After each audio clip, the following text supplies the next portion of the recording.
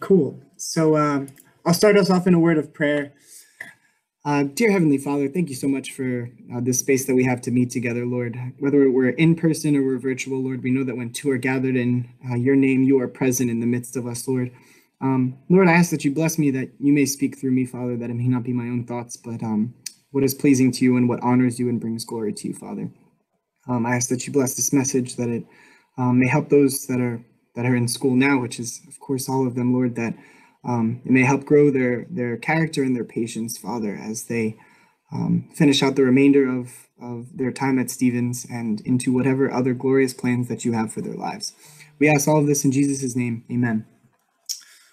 Awesome. Cool. So the title that I actually thought would be fitting to the specific things that I'm going to be talking about are trials, tests, and tribulation. This is on connecting 4 years of college to God. So the first thing that I wanted to start out with is an open-ended question kind of to all of you guys. Why are you in school right now? What are some reasons that you're either at Stevens, or why are you in school right now? You guys feel free to unmute yourselves or throw it in the chat or whatever you're comfortable with. There's no wrong answers. To get a job. I couldn't hear you. If you don't have any, don't worry. There's no pressure on this. Just, I don't know if you guys have, it's not an existential question, but I just have some points that I'll bring up when I think of school in general. When we're pursuing our degree, when we're studying our majors, we are trying to learn specific subjects that are going to aid in our work after graduation. So we never just want to get a degree. It's not something that we just simply want to have so that we could put on our wall. And in the very same way, God doesn't want us to just simply go through the motion something so that we just get a piece of paper. But God wants us to specifically work hard to make a living in a way that honors him. One of the first examples I could possibly think of someone working hard is the Apostle Paul, perhaps the greatest evangelist of all time. He made tents. That was his job. That's how he earned his keep. And he writes specifically into his letters that even when he would go and visit all of these different churches and all of these different peoples, he was never a burden on them. He wasn't coming there and simply saying, you know, I'm spreading the word of Christ, so, you know, just give me food. He was working with his hands to do something that honored God so that he wouldn't be a burden on his brothers. So one of the other things, this is really one of the highlights of going to college, is it teaches you how to think, right? So you're growing as an individual because we encounter numerous difficult experiences and problems throughout our time at Stevens. Regardless of what your major is, you're going to start to learn the mindset of how to approach every new problem and predicament, and basically everything that happens throughout Stevens and thereafter, with the skills that you're fostering now. And you develop critical thinking. And simultaneously, you're growing friendships that last a lifetime. And when it comes down to it, you're embarking on a roughly 4 to 6 year project, and you're seeing it through to completion. And then once you graduate, you receive a degree signifying that the race has been finished, and it attests to your competence, and it verifies your capabilities, and that it's known the struggles and the difficulties and how much you need to grow throughout your time in college. So it verifies that you are indeed capable of what your degree stands for.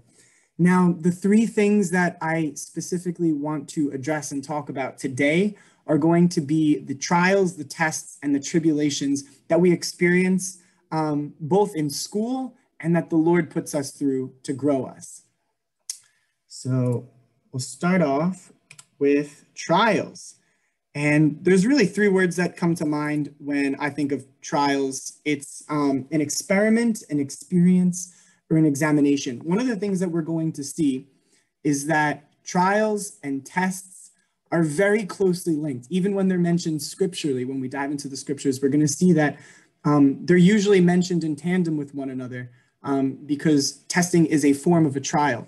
So if we actually look at the word trial, it comes from the word try, from Anglo-French. The verb was trier, T-R-I-E-R, which means to try. So you're trying it out.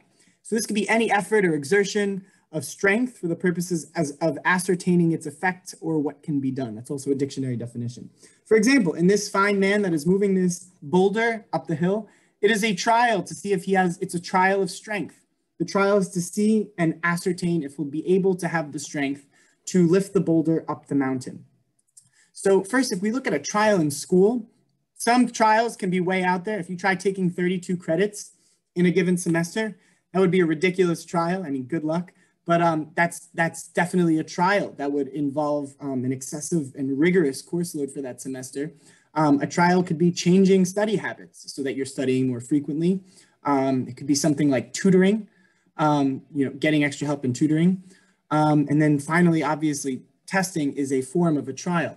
But in all of these, when you're going through all of these differences, you are growing your character in the interim. Every single trial that you experience in school, it increases studiousness. It increases attentive to course material, taking what's necessary from a course and understanding coursework. You're growing as an individual through these trials of school.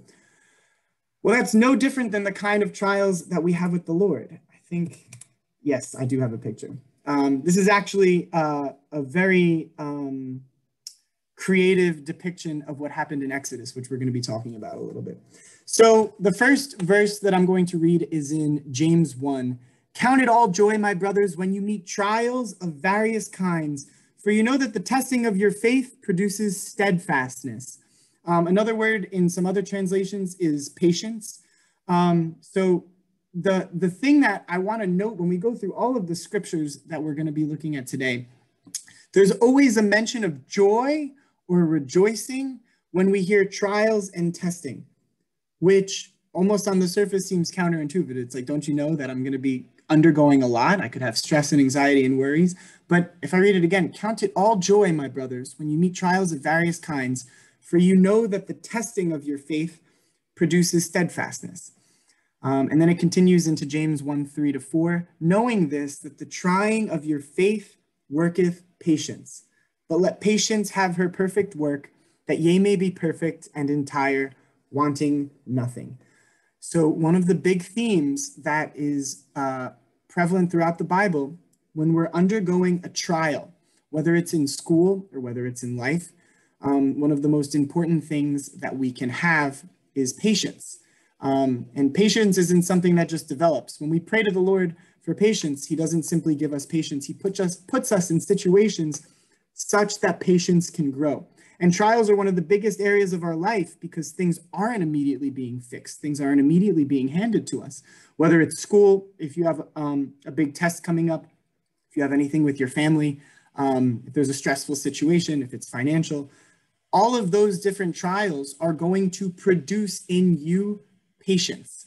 And then in James 1:12, a little bit further on, it said, blessed is the man who remains steadfast under trial, for when he has stood the test, he will receive the crown of life, which God has promised to those who love him. So the reason that we're given trials is not simply to give us trials, just because God wants us to undergo trials for the sake of it. The goal of the trials that the Lord gives us in our lives is to grow our character and to develop us as individuals that are equipped for every single good work that he has for us. We know that the Lord has plans that are better for us than we could possibly imagine. And what these trials actually produce in you, the Lord will use school, the Lord will use your life situations to grow your character into the person that he created you to be. And we could see that it's very clear that if you remain steadfast under trial, when you've stood the test, you'll receive the crown of life, which God has promised to those who love him. This is the promise. The crown of life that we receive when we meet God face to face, that is a promise that he gives to us because of his faithfulness to us when we simply submit to him. And talking more about submitting to the Lord in the face of trials, I'm going to go to Exodus 14. I'm just going to set the stage for you real quick. So the Israelites were enslaved in Egypt, and they were led out into the wilderness. And again, some amazing things are happening. They're being led by a ring of fire during the night, and where their camps are tented out. There's a fog that covers them, or smoke that covers them during the day. The Lord is so present in the midst of them. The Lord is leading them into the wilderness right? So the wilderness is not a place where they'd be able to survive out on their own. They're in the desert. They're not living in the lush lands of the promised lands, which is where the Lord is taking them to, but they're in the wilderness right now. And then boom, Pharaoh sees that all of the Israelites are left, and he's envious because they were working for him for free because they were slaves. So if you look at the actual quantity of individuals, there are 600 chosen chariots and all the other chariots of Egypt with officers over all of them. Imagine thousands of people are charging at you in the wilderness. So I think it's fair to say that the Jewish people, are the Israelites, are in the midst of a trial at this point. It's very interesting because the Lord had already brought them out of Egypt. The Lord was so clearly with them. And this is really where the trial starts. It's going to start in Exodus 14, verse 10. When Pharaoh drew near, the people of Israel lifted up their eyes, and behold, the Egyptians were marching after them, and they feared greatly. And the people of Israel cried out to the Lord. They said to Moses, "Is it because there are no graves in Egypt that you have taken us away to die in the wilderness?" It's kind of a snarky comment. It's like, you brought us out here to die. That's literally what they're saying. What have you done to us, bringing us out of Egypt? Is not this what we said to you in Egypt? Leave us alone that we may serve the Egyptians. They're literally saying, isn't it better if we were just slaves in Egypt? For it would have been better for us to serve the Egyptians than to die in the wilderness. And Moses said to them, and this is the key point, "Fear not, stand firm, and see the salvation of the Lord, which he will work for you today. For the Egyptians whom you see today, you shall never see again. The Lord will fight for you, and you only have to be silent." And in some other translations, it says to be still. The Lord will fight for you, and you only have to be silent, or you need only be still. So when we're in the midst of these trials and we're overwhelmed, we're being attacked from all sides, whether it's with stress or anxiety or whatever situation and predicament that the trial of life has us in, that is the answer. To wait on the Lord. Our strength is found in him. The Lord is the one that is going to bring us through every single one of these trials because he is sovereign over all things. It is not by our strength that we're going to overcome the trials in our lives, but by his strength. And that is the great hope. Fear not, stand firm, and see the salvation of the Lord, which he will work for you today. The Lord is going to be the one in every trial, in every tribulation, in every test, who is going to be bringing you through. So the key thing that we have to take away from here is patience. That when things are overwhelming, we need to be patient and wait on the Lord. Being faithful, obviously faithful to our studies, working hard, doing all of the things and upholding all the responsibilities he's given to us. But our hope is in the Lord and our strength is in the Lord. So the last point that I have about trials is in 1 Peter 4, 12 and 13. Beloved, do not be surprised at the fiery trial when it comes upon you to test you. Trial and test. As though something strange were happening to you. But rejoice insofar as you share Christ's sufferings, that you may also rejoice and be glad when his glory is revealed. So every time that there's trials and every time that there's testing, there's rejoicing. It's worth the wait. Our strength and our hope is in the Lord. The Lord is the one that brings us through these. And we are forgetting what is behind and straining towards what is ahead. The amazing, amazing plans that the Lord has for our lives and his presence in our lives. And he will single-handedly bring us through these trials. So then the next point is testing. Got this nice, I see all your faces got orange now because of the the bright orange fire. This is actually gold being refined by fire. And this is a very, very common metaphor that the Bible uses, that our faith gets tried by fire. Now, the process of refining gold is it's heated up to extremely, incredibly high temperatures such that all the impurities are burned out. It is a trial by fire. And that is the way in which gold and other metals are made pure. It is by heating them up and exposing them to, from a human perspective, uncomfortable conditions such that they may become pure. Let me just double check. I'm running 2 PowerPoints right now, so bear with me.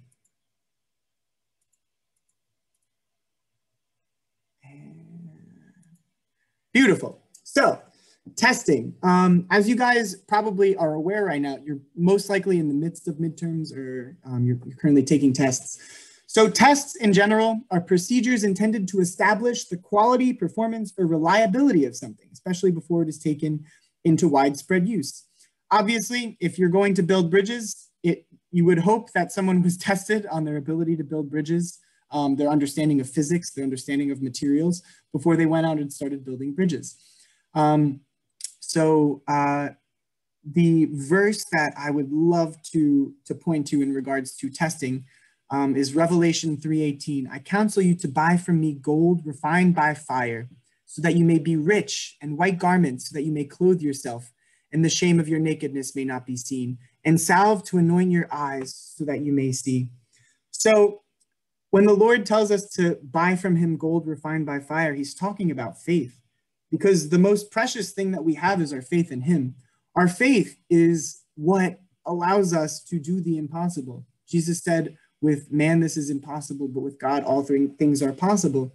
And in fact, the tests that the Lord puts in our lives are what purify our faith, and they increase our proximity and our closeness to the Lord, which is why we can have rejoicing in the midst of testing and trials, because he is the one that is leading us through the trials, and he is the one that is passing the tests for us. Really, every single test that we give is, do you trust me? It's the Lord saying, do you trust me? Are you going to trust me with this? I know you can't see the end of this. I know that you feel a little bit hopeless right now, but do you trust me that out of all the past things I've delivered you from, that I am able to bring you through this one? And that is the purification process. That is the process by which the Lord burns out all of the impurities in us, so that our faith may become pure. And the faith that is developed is more precious than gold. It is the most precious thing we have, our trust and our faith in the Lord. So coming back to that, we're going to look at that verse in James 1:2 again. Count it all joy, my brothers, when you meet trials of various kinds, for you know that the testing of your faith produces steadfastness, or it produces patience. When your faith is tested, you develop patience. You develop patience in waiting on what the Lord has in store. You're able to be free of stress and anxieties. It says in Philippians 4:6-7, do not be anxious about anything, but in every situation, with thanksgiving, present your requests to God, and the peace of God, which transcends understanding, will guard your hearts in Christ Jesus. Regardless of the trial, regardless of the test, when you are being tested, it produces patience. The same thing happens in Stevens. The same thing happens when in your academic career. When you are undergoing a test, you're studying, you're spending late nights, you are building your character in order to equip you to prepare to tackle problems in the real world when things arise. These are growing your character and your patience, which are two of the most critical things. Really, as we continue in this, you're going to see that the two most critical points of any trials or tests that the Lord puts you through are character and patience. And then finally, the final part that I have about testing is in 2 Corinthians 12:9. But he said to me, my grace is sufficient for you, for my power is made perfect in weakness. Therefore, I will boast all the more gladly of my weaknesses, so that the power of Christ may rest upon me. What a beautiful statement. My grace is sufficient for you, for my power is made perfect in weakness. This is not of our own strength. There's not going to be a time in our lives where a great trial and test comes upon us, and by our own strength, we're able to pull ourselves through it. But it is in those moments that his grace is sufficient for us. Because when we are weak, the Lord is strong, because we turn to him and we lean on him, that he may grow in us the people that he created us to be, as he refines our faith by fire. And then tribulation. I could not bring myself to put a sad picture for tribulation, because in all seriousness, tribulations from the very start, if we define that, it's a cause of great trouble or suffering. But tribulation is designed to bring us back to God. It is when we're in great suffering, great agony, in every situation of life, that is designed to bring us to God. Did you notice how there's old sayings? I know that they exist in Polish, but it's basically like, as soon as life gets tough, everyone becomes a praying man. that it is in these great tribulations that they're designed to draw us back to the Lord. And in fact, not only are tribulations likely to happen in your life, they're promised. In John 16:33, Jesus says this, "I have said these things to you, that in me you may have peace. In the world you will have tribulation, but take heart, I have overcome the world." You will have it. You're going to experience some really tough things. We live in a fallen world. The effects of sin are all around us. You're going to find tribulation in everything from your schoolwork throughout your 4 years. It could be a class that you're finding impossible to pass. You're spending hours and hours and days and weeks on it. There could be a family situation. There could be the loss of a loved one. Regardless of the situation, tribulations will arise in your life. And that's a promise. And then Romans 12:2 gives the perfect solution to what happens when we have tribulations in our life. Rejoice in hope. Be patient in tribulation. Be constant in prayer. Do we see how closely patience and tribulation, patience and trials, patience and testing are? It's one of the most uncomfortable virtues. We've probably heard it since we were a kid, patience is a virtue. It's one of the most uncomfortable virtues to have because as humans, we like to have everything in control of our lives.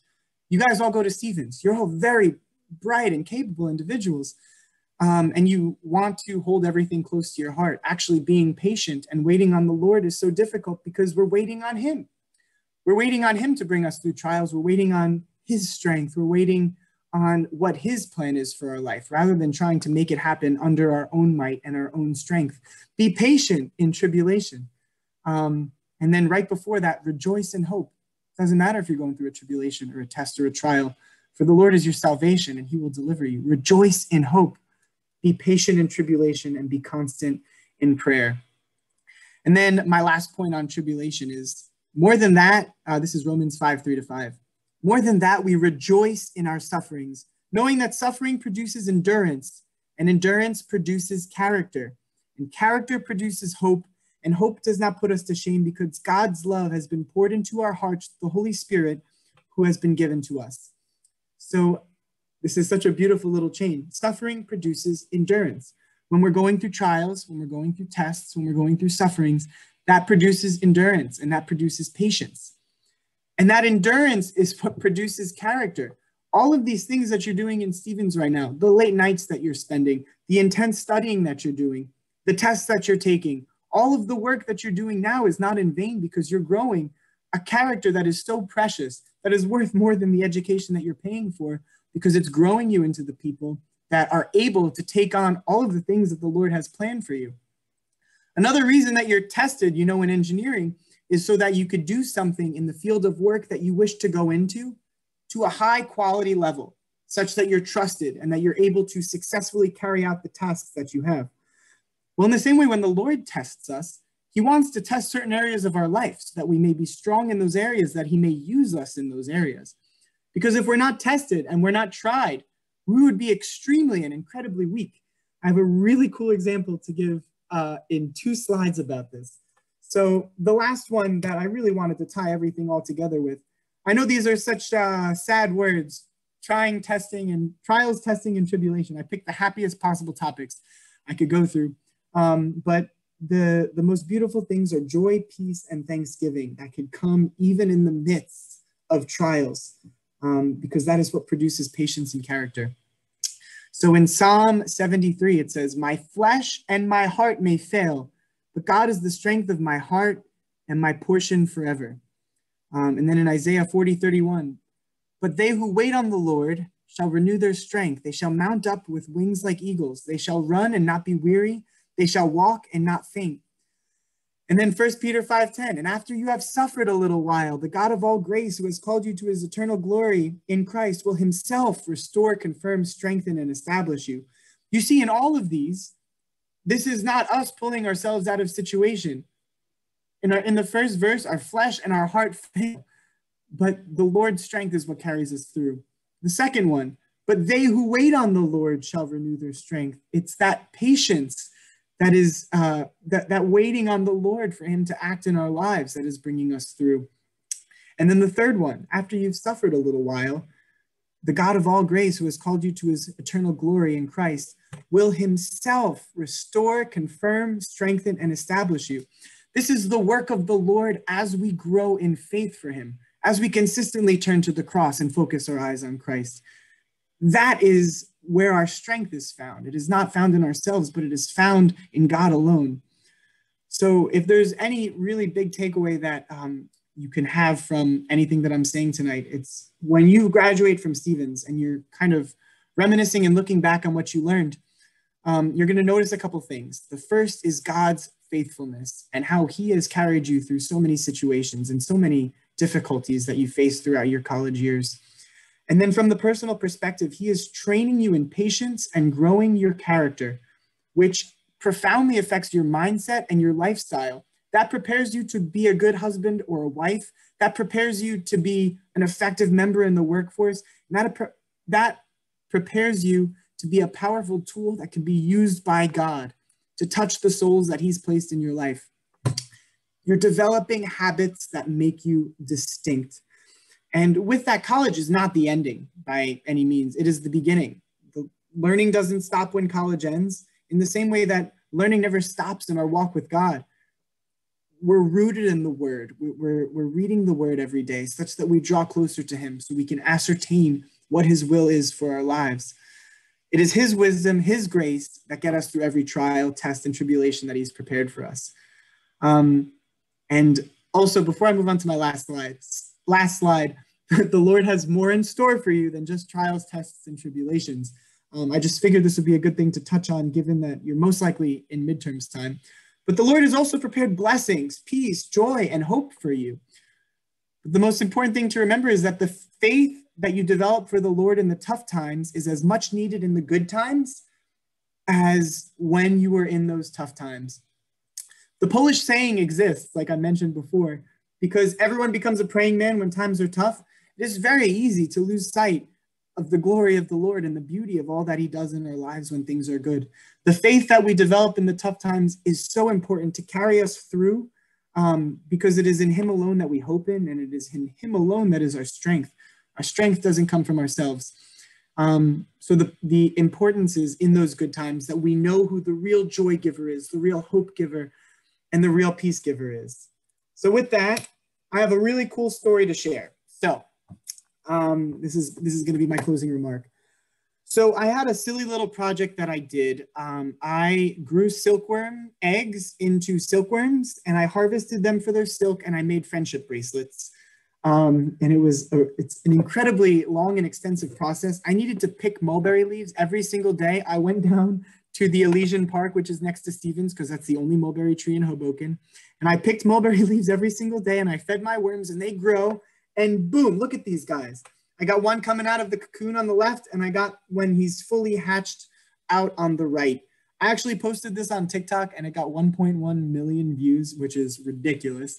But there's a beautiful lesson here. So if you found a moth or a butterfly in a cocoon, and before it hatched, you just cut it out and you allowed it to continue its life cycle outside of its cocoon, you've done it a tremendous disservice, and it most likely won't be able to fly, because it is actually the act of that butterfly emerging. It has to struggle. It has to break its way out of that cocoon that actually gives it the strength to develop those muscles that it needs to fly.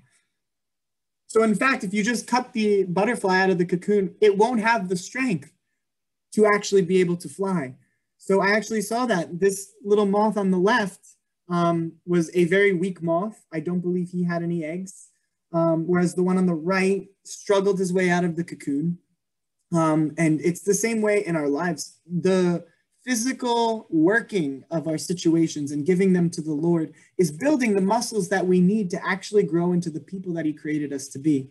So trials, tribulations, and testing are necessary, and they're all designed so that we fix our eyes in the right place, that we fix our eyes on the cross, and that we may rely on his strength alone, developing patience and character in the midst of it. So that is everything that I have for you guys. Thank you so much. And now I will pause for if you guys have any questions.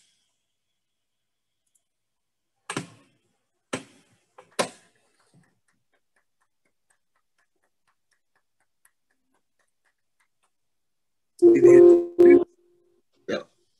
Sorry? Thank you. Absolutely. Praise God. I guess I was going to also use this as an opportunity because I wanted to see if you guys did have any questions about this, but I would love to share a little tiny bit of my testimony. I don't know if any of you guys have heard my testimony. I know some of you may have, but I just kind of love to open up a little bit about how I came to know Christ. And you most likely will have some questions for me afterwards. So I'll just kind of bring a condensed version for you guys.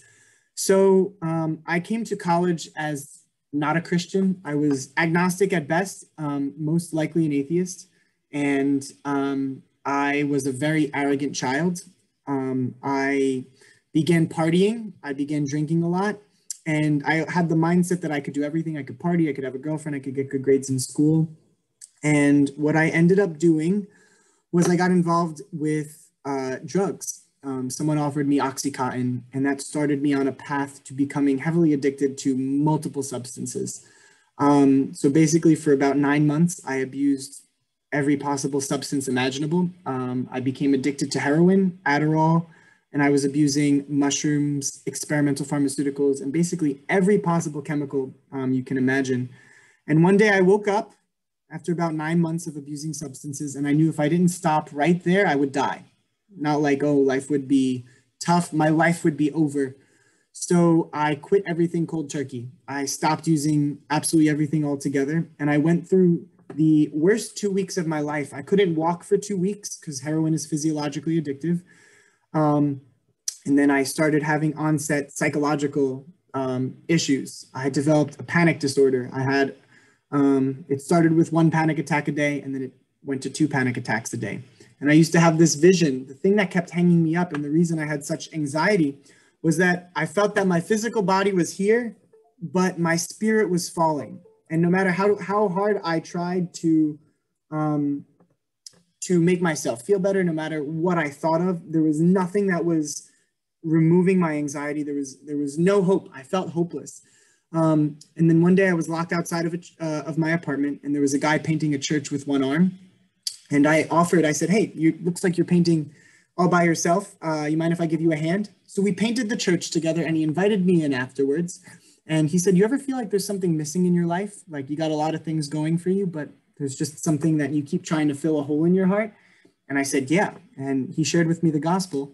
He said, Jesus loved you so much. God loved you so much that he sent his only son. He came down and he suffered and died for you on a cross so that you could be saved. So that all your sins could be forgiven, so that the hole in your heart could be filled. And in the moment, I was really receptive to it. But as I went outside, it went in one ear and out the other. And I have what I call a fist fight with God. I was fighting. I was like, I don't need Jesus. I don't need God in my life. I'm perfectly capable of being a good person all by myself. So I tried everything: transcendental meditation, acupuncture, Hinduism, Buddhism, Taoism, Shintoism, Deism, basically everything that involved a performance. If you could try to do it to be a good person, I've most likely tried it before. And then one day my friend was talking to me about multidimensional string theory and how it pertained to Christianity. And it wasn't the words that he said, but it struck my heart like a ton of bricks. And I was convicted of the truth. The vision that I had, that my physical body was here, but my spirit was falling, came rushing into my eyes. And I knew that this was the truth. Jesus is the Son of God, and he suffered and died for me on the cross. Whether or not I chose to believe in that didn't change whether or not it was the truth. It only changed whether or not I got to be with him. So that night, as the most broken human being on the planet, I got on my knees and I said, Lord, I trust you are who you say you are. I am the most broken, wretched, miserable person on the planet. If anyone can fix me, it's you. And I trust that you are who you say you are and that you can save me. And I've preface this next part by saying that this happened with me. This doesn't happen with everybody, but my anxiety went away in a week.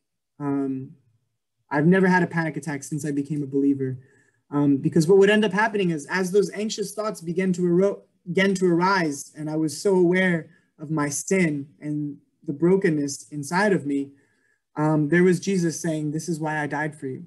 I love you so much that I died for you. There is nothing too great that I cannot take upon me. And the Lord systematically went through all areas of my life and cleaned them up. I was living with my ex-girlfriend at the time. He cleaned up my relationship. He took away sexual immorality, which absolutely strengthened and grew our relationship and actually increased our closeness by walking in holiness. And then the Lord has just so abundantly blessed me. My ministry, praise the Lord, is with homeless people because especially a lot of them are addicted to substances. I know what they're going through, and I have a special place in my heart for them. But I went from having I don't know, my GPA was horrible before to I started taking school seriously. And the Lord has just so abundantly blessed my life with everything from, I now run a business, Hudson Dorms. I got accepted to med school. It was Drexel University College of Medicine, from someone that was literally around like a 2.7 GPA, not studying, arrogant kid. Everything I have comes from the Lord. There's nothing that I have that did not come from him, and he has absolutely changed my life. So I could tell you for a fact that speaking about peace in the midst of trials and peace in the midst of tribulations, it's so true. There is no point that is too low for you not to have the peace of the Lord. If you trust Christ, you will get rich, just not temporarily, it won't be money, but it'll be spiritually, because our treasure is stored up in heaven where thieves and vermin do not break in and kill and destroy. For where your treasure is, there your heart will be also. When we trust in Christ, he changes our lives, and that is the only way upon which we could find peace in the midst of uncertainty and in the midst of chaos, because he is the one that overcame, and he is the one that changes hearts and lives. Praise be to God. Thank you, guys. Amen, bro. Yeah, thank you. Do you, is there any trial that comes to your mind that you're like, if I didn't know God, I would have acted in a totally different way. But, since you have that hope, it's just kind of changed you. Amen. Yeah. So this happened 2 weeks ago. I was parked in my car, and this is more of a test than a trial, but someone backed up and they bumped my car. I was parked, I was eating Panera bread, and I got really annoyed. And I just kind of put my hand up hey, and all I needed was just a hand, my bad, I'm sorry. And she starts mocking me with her hands in the mirror, when I looked out into her car. So I get out of my car and I go up to her window, and she rolls down the window and she is livid. She starts freaking out at me and yelling at me. And I say, look, you hit my car. And she finally apologized. She's like, yeah, I'm sorry I hit your car. And I'm like, oh, stop. That's all I wanted to hear. And I asked her, are you having a bad day? And she stops dead in her tracks. And she says, and she starts tearing up. And she's like, I'm having a really bad day. And my heart melted. My heart absolutely melted. And she confessed to me that one of her best friends had just passed away. And she was actually going over to make funeral arrangements with another friend. And she was crying at this point. So I just said, hey, can I pray for you? And I got to pray for this random lady that hit my car in the middle of Hoboken. And she was crying. I had tears in my eyes. And just what a beautiful situation that the Lord was able to turn around and use for his glory. Because me, the arrogant kid that I used to be, would have said some really pointed, horrible, terrible, offensive things to this lady. And I would have just served to make her day so much worse. You don't know what anyone is going through. And when we're receptive to the Lord, he can use so many situations for our glory when we're receptive to him. And a lot of times that involves sacrificing self. I wanted to yell at this lady, but I didn't even think about it. Are you having a bad day? She really was having a bad day, and praise God that I got to pray for her. So yeah, that was definitely a test that I would not have passed had I not had the Lord in my life. Great question, Caleb.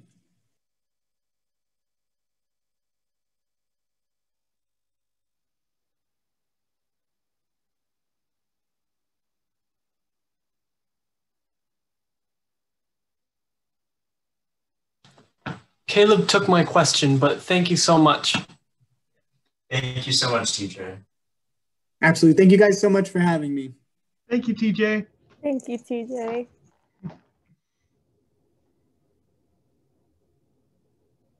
Are there any more questions before I close that?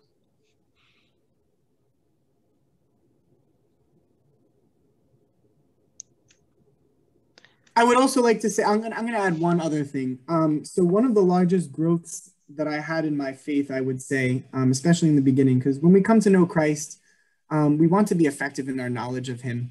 And there's many Bible verses that talk about us being effective in our knowledge of Christ, because when we know the truth, we're called to go out and act on it, to make disciples of all nations, baptizing them in the name of the Father and of the Son and of the Holy Spirit. I really have a big special thanks to Maz, the one that's on this call right now. Maz was the first person to disciple me, who taught me how to read the Word. I am just, what an incredible brother, what an incredible man who follows the Lord and trusts Him with everything that he has. And I thank so much of my growth in the Lord to having Maz in my life. He was my first leader at Teens. It was a really special group. It was just me, Maz, and my friend Sam Wilt. It was just the three of us.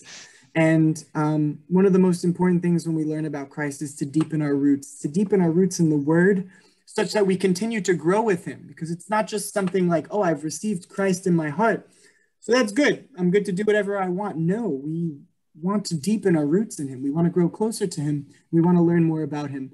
So I am forever grateful to Maz, and he has done so much for my growth in Christ. So I praise God that that he has been such an incredible brother. I had another question that I just thought of. Yeah. Yeah. Do you ever feel afraid to share the gospel? And what do you tell yourself, or what do you remind yourself when you feel that? Yeah, it's a great question. So especially in the beginning, one of my tics, one of my character traits is that I am obsessed with ensuring conversations are perfect. I know that sounds so silly on the outside, but I am a conversationalist perfectionist. In every other area, I'm not a perfectionist. But one of the things that I really like is special things that occur that you can use as an opportunity to share God's love that are just so out of the ordinary. One of the biggest ones in my ministry with homeless people, sharing the love of God is so easy when you're giving something away to somebody. Like I'm giving you a meal, or if I see someone that's struggling on the street, if you see someone crying, I've walked up to people and said, hey, can I pray for you? It's in those unusual situations in life that it's the easiest. So especially if you ever gave a meal to a homeless person, that's the perfect time to tell them about Jesus. As a conversational perfectionist, I never want to intrude and then just randomly imagine it's like, yeah, I'm a big Knicks fan, and it's like, did you know that Jesus died for your sins? Like, no, I would never do that. But I really like talking about Jesus. And one of the things is, as we grow with Him and as we deepen our roots in Him, there's just activities that happen in my life. So for example, all of the baristas in town of the coffee shops I go to, like, they'll hear things about either something I learned on Thursday, or I'll even share with them, I'll share with them areas of my life. And especially the way that when you get to know someone, you'll know if they're a fan of something, if they're a sports fan or if they really like to exercise. But one of the things that people should know about you in a relationship, in a friendship, is that you love Christ, because that's my only identity. I'm not anything. I'm not a dancer. I'm not a Frisbee player. I'm not a housing provider. I'm a Christian. My identity is in Christ. So when people meet me, I'm going to have to bring that up because it's like my favorite thing to talk about. And that's going to flow over into those areas of my life. And the biggest thing I would say is there's going to be opportunities that arise. Don't fight the Holy Spirit. If you're going to a Bible study later and you say, hey, what are you doing later today? And then someone's like, oh, I'm doing this. It's like, oh yeah, I'm going to a Bible study. I'm really excited about it. I've been feeling a bit dry lately. I've said that. I'm really excited to the Bible study. I really am looking forward to getting into the Word. I've been feeling dry lately. It's literally, that's not a forceful conversation topic. It's just a statement about your life, because Christ is in your heart. And when we share the gospel, we share it in, obviously, like street evangelism. I wouldn't recommend that to everybody. That still scares me sometimes when I go and street evangelize. Like, you get some people that say some stuff. But especially in your own personal friendships and your own personal relationships, if you're a believer, you're going to have those things built into your life. Don't be afraid to invite them. Like, hey, I have Stephen's Christian Fellowship tonight. Or, hey, you want to come to church with me on Sunday? In the same way that someone might invite you to a football game. Those aren't weird things to do. And I would, because that's your identity and people know that's you, it would only make sense for you to invite them to something that's important to you. And I guess from a mindset perspective, we're never salesmen. We're not selling Christ. We're not selling the idea of eternal life. We are satisfied customers. And it's never our job to change hearts. It's never our job to change minds. But it is our job to share about the joy that fills us. And because it's an aspect of who we identify as individuals, when the Holy Spirit shows you a very clear and easy way to bring it up in just a way that explains your life, don't fight that, because those small little seeds and those small conversations will lead to deeper conversations when you talk with those friends and those people you've made friendships with later on. Eat. Praise the Lord. Yeah, great questions, guys. I would highly recommend street evangelism. I would just pick like a verse or like a chapter in the Bible and just read it. It's really hard to ascertain fruit when you're just spreading the gospel on the street, but there's some amazing, incredible conversations. I spoke to a 9-year-old boy and shared the gospel with him on the streets of New York on Christopher Street. And just like the look of awe and wonder in his eyes when he heard about Jesus was one of the most powerful things. So there's so much fruit that can come out of street evangelism, but I wouldn't just say like, yeah, you want to spread the gospel? Like go to Times Square and start sharing Jesus. I would say start with the people that you know and then know that you're a believer.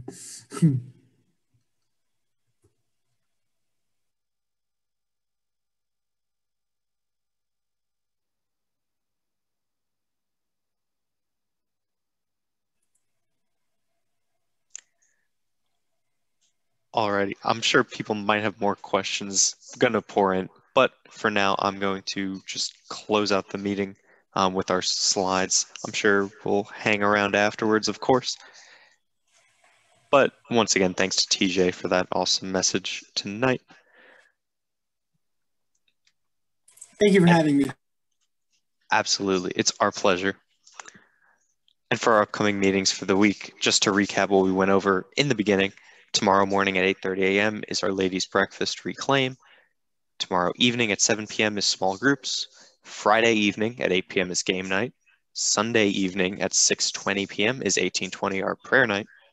And you can come back here next Wednesday for our next GBM. And that speaker will be Justin Michael. He'll be talking about dealing with past trouble. So hopefully you join us on next Wednesday, which is St. Patrick's Day.